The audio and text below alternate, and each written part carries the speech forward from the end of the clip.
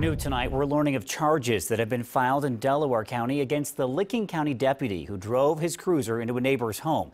This all happened yesterday in Reynoldsburg. Multiple 911 calls gave us better insight into the moments just after the crash. Let's get right to NBC4's Tyler Carter, who has more information on those charges and those 911 calls. Tyler? Yes, Mark. Deputy Jonathan Yeager has been charged with domestic violence and assault, this stemming from a domestic dispute he had with his wife, but prior to him running his cruiser into this home.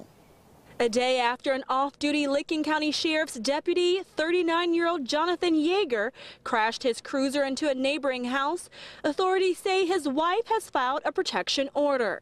Reynoldsburg police and Licking County personnel responded to 911 calls and radio traffic of a deputy in distress after some kind of domestic dispute. I need all available West units, 9145 Ridgeline Drive. To a 39-year-old male that's having psychiatric issues. Believe that he did just crash now. Neighbors frantically calling 911 for help.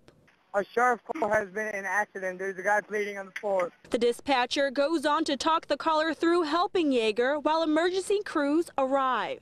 We just need to hold direct pressure on the wound, okay? Yeager, a 10-year veteran with the department, was taken to Grant Medical Center where he was treated for non-life-threatening injuries.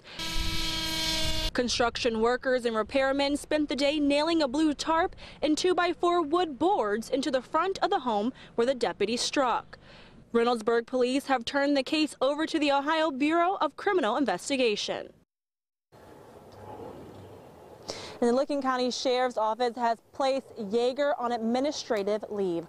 Local for you in Reynoldsburg tonight, Tyler Carter, NBC4.